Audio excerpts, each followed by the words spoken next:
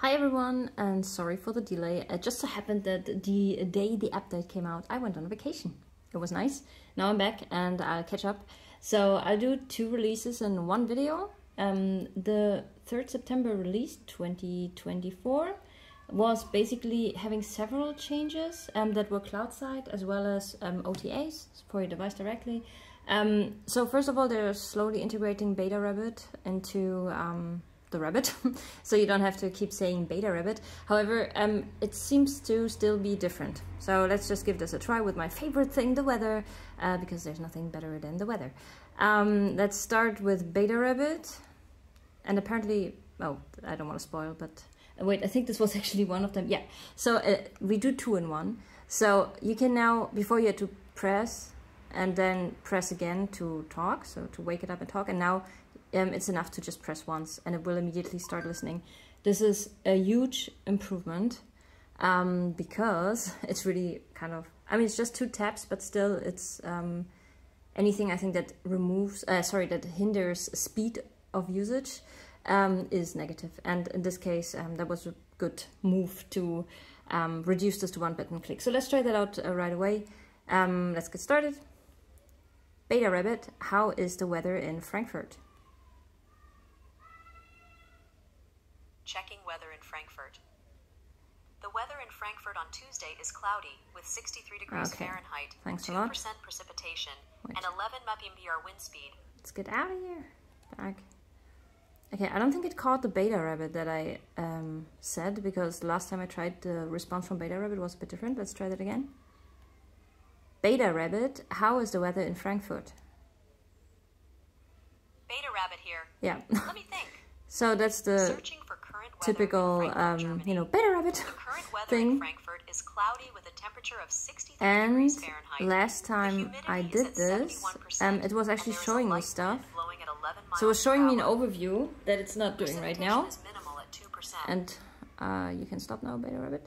It was showing me an overview, and that looked different than when I requested from the regular Rabbit. So I don't know why it doesn't show anything right now. It's interesting that it's not consistent. But yeah, that's number 1. So you still can say Beta Rabbit, but apparently it should not be necessary yet. The answers are still different.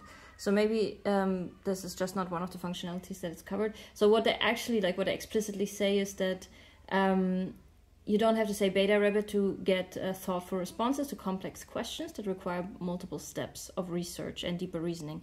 So maybe let's try that out without saying Beta Rabbit. Let me think of something. Beta Rabbit, I'm in Frankfurt and I would like to do something fun. Beta Rabbit here. Oh, sorry. What I can do. Looking for places. Okay, but actually that's good for comparison. Let's do that anyway. I didn't want to say Beta Rabbit, but let's see. Okay. Here are some fun activities and places you can explore in Frankfurt. Okay. Popular attractions. Okay, let's nope, I don't want to listen to this. Okay. Address. No. Ziesmeyerstraße 23. Oh my God. Frankfurt am Main. It would be really cool if, yeah, okay. Let's try this again. I'm in Frankfurt and I'd like to do something fun. Looking for places. Okay, it's kind of the same, I guess. It's not really a complex question, but I can't think of anything super complex right now. Okay, it's basically the same. Fun activities you can enjoy in Frankfurt. Okay, let me just Escape go back. rooms. Back. Okay. Oh my God. Let me try something else. Let's go. I'm in Frankfurt. I need to wash my car near the city center, and then I would like to go eat something. Looking for places. Okay, it's still the same stuff. I'm just not complex enough to come up with a complex question that requires multi-level reasoning.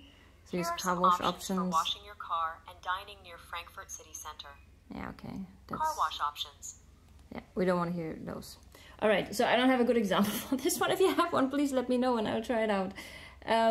Next one is that R1. Oh, this we covered actually. So the R1 now starts listening as soon as you press and hold the PTT button from sleep mode, so you don't have to press twice anymore.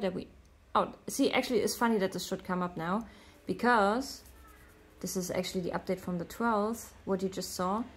sometimes when you do this, you're like supposed to get into the menu, but sometimes this comes up even if I don't really scroll on the wheel.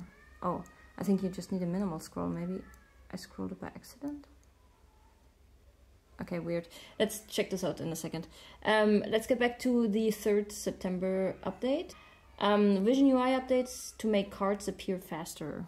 I think they mean the cards like when I ask Beta Rabbit something that shows up, or when I ask for the weather, the other thing shows up. Smart timer alarm, minor bug fixes for edge cases. Okay, very unspecific. I don't use the smart timer, so can't really say anything about that. Next one is the 12th September update. So this was, from what I see, what they advertised was one change here. Wait, you can still see familiar interface for different activities, streaming with a scroll down from the screen. Okay, so what they say is, previously you had to shake the rabbit twice to open the settings screen. They have now changed this to scroll up and scroll up again. And then it opens the settings. I have actually, when I tried this originally, yeah, see now it goes, nope. When I tried this originally, I just did like this, like twice, and it didn't work. And I was like, okay, weird. But what you actually have to do is you kind of have to wait for this to show up and then you scroll up again. So it's kind of not just twice quick, but rather scroll up, wait to see this thing, and then scroll up again, the prompt. And then you can go back home as per usual. Now, it says now you'll be much less likely to accidentally open the settings menu while using the R1. So apparently it happened that people were like, for some reason, shaking their devices while using the R1. And that prompted the settings menu to show up, which was an issue. I didn't have this problem so far, but seems to have been a thing.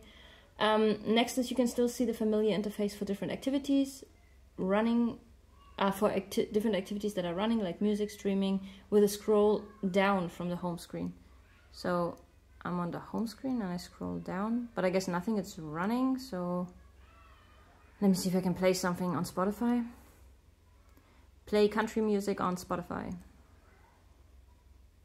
You are not logged into Spotify or Apple Music. Oh yes, right. The connections page on the rabbit hole. Actually, I did log in twice, I think.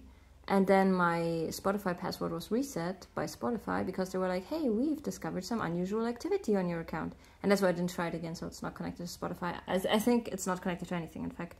Yeah, so can't try this out, but we shall trust that this still works as advertised. And that's it for the Beta Rabbit updates. See you this time, hopefully on time, with the next update.